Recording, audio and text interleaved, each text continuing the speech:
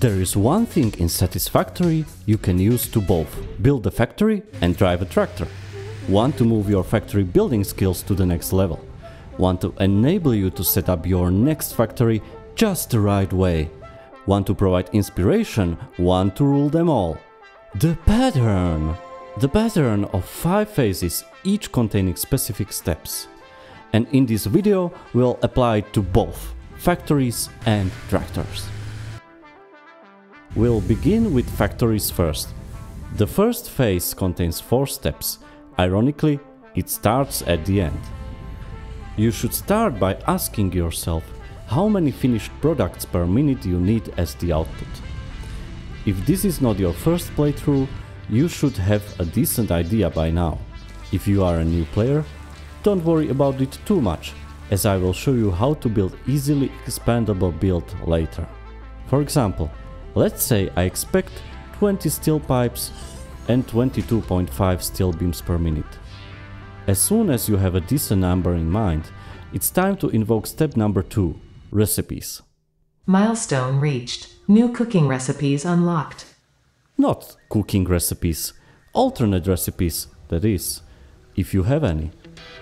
At this step, it's wise to decide which recipes to use for individual stages of the entire production chain, as it's gonna affect your answer to the next step. Since there are no alternate recipes for steel pipe and steel beam, and I have just default steel ingot recipe available, let's just move on. The third question you should ask yourself is how many basic/raw resources you need to produce required output using chosen recipes.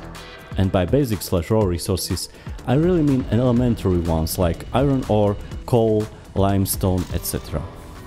For me, to achieve 20 steel pipes output per minute, I need 30 steel ingots per minute, and for 22.5 steel beams per minute, I need another 90 steel ingots per minute. That means I need 120 steel ingots per minute, which I can create from exactly the same number of iron ore and coal. This is a calculated input I have to satisfy. And the last step of the first phase is really about figuring out how to satisfy it, or in other words, finding the best place to execute the entire plan. There are several things to consider while choosing the right place. Apart from no-brainers like resource closeness to each other, number of deposits and their purity, Ada, would you mind giving us some examples? Examples include, but are not limited to, the distance from your main base and terrain structure. Cliffs, hills and cumbersome terrain in general can make it more difficult to execute the next phases of the pattern. For my steel factory, I chose a place that has enough iron and coal deposits close to each other, and also it's not that far from our main base. It's wise to plan ahead, so I consider pure limestone node as a bonus that will enable us to upgrade production and create encased steel beams in the future. That was quite a lot, wasn't it? Thankfully, the second phase is not that complex. All we need is just to dumpster dive the hell out of our base, as we got the resources necessary to construct an already planned factory. And to precisely know what we are looking for, there is a handy in-game tool I use every time I'm about to build something. The calculator. Let's see. Since I'm about to produce 22.5 steel beams per minute and one constructor can produce only 15 of them, it means I need 22.5 steel beams divided by production rate of one constructor and round up the result to the next whole number. 2 constructors it is. Or we could use just one, overclock to 150%, but for the sake of simplicity, let's leave overclocking to another time. Now, since the production ratio of steel ingots to steel beams is 4:1, that means I need 22.5 times 4 steel ingots, which gives us 90 steel ingots per minute, calling for at least 2 foundries and so on. You get the idea now, and we also shouldn't forget to add in the math for steel pipes. Before we move on to the third phase, the last thing we have to do is to prepare the area. There is nothing worse than a lead stinger jumping on you from the jungle while you are deeply absorbed by figuring out the logistics of the whole thing. I think this step needs no further explanation. Chainsaw and a few explosives will do the job just fine. It's time to build. You can build any way you like, but I recommend sticking to two very important rules. Rule number 1. Manifolds. What are manifolds, you ask? It's just a row of machines, preferably the same kind of machines. Why manifolds, you ask? It makes everything easier, and so far no one was able to convince me otherwise. Rule number 2. Build with expansion in mind. You will thank yourself later while extending your factory as soon as you need higher throughput. That's why I recommend dedicating each row to just one type of operation. For example, our first row is mining, the second row is ore processing, and the third row is steel beam and steel pipe production. You might ask, why do I emphasize such an obvious thing?